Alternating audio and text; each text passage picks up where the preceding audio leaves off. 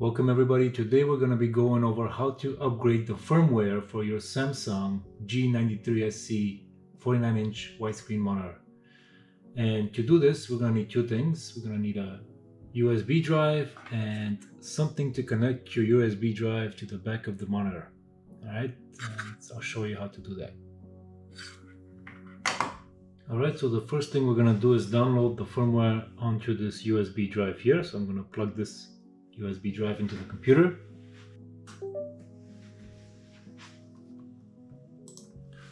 Then I'm going to open the File Explorer folder, open the USB drive, make sure it's empty, and I'm going to format it to FAT32, make sure it's formatted to that. So we're going to start that. Okay, the format is complete. The second thing we're going to do is we're going to download the software directly onto the USB drive. So to do that, we're going to open the internet browser, go to the Samsung page.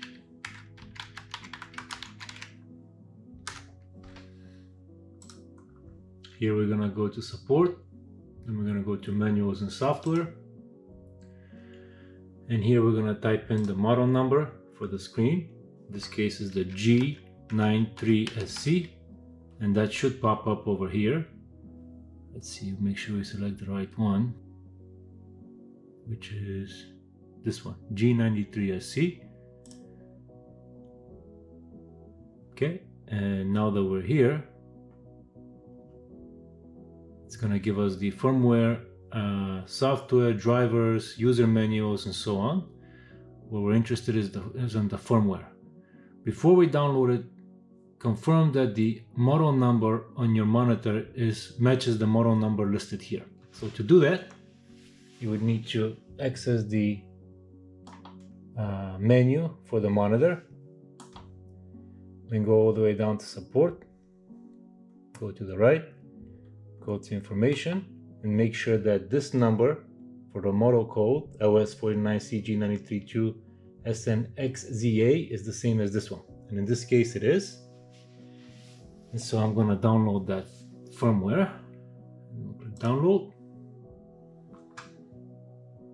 and go to the downloads folder.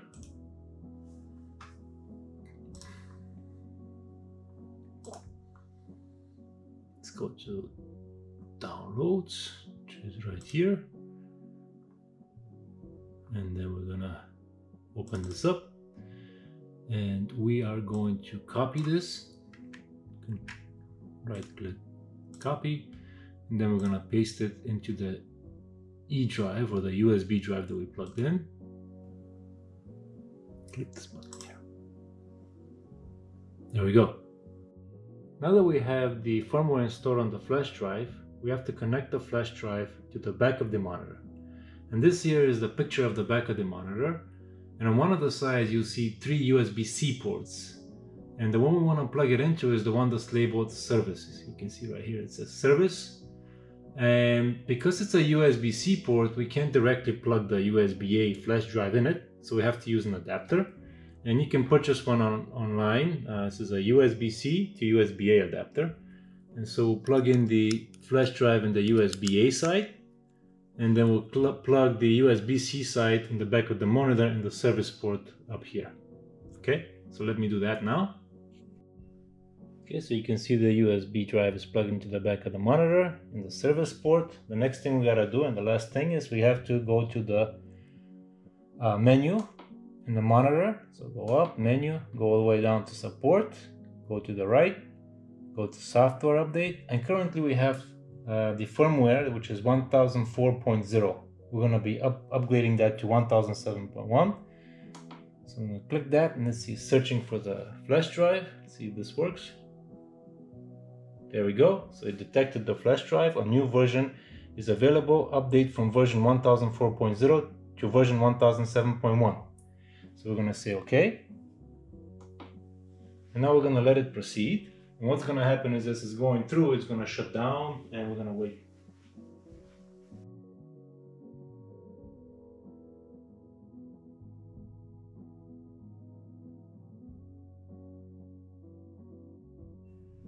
Let's check if the firmware update is complete. So to do that, I'm gonna again go back to the menu, go down to support, go to the right, go to information, go to the right, and now you can see the new version is here. It's 1007.1, so the update was successful. What they recommend on the manual is actually to turn off the monitor and unplug it from the power cord.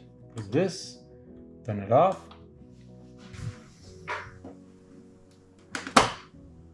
Then I'm going to plug it back in.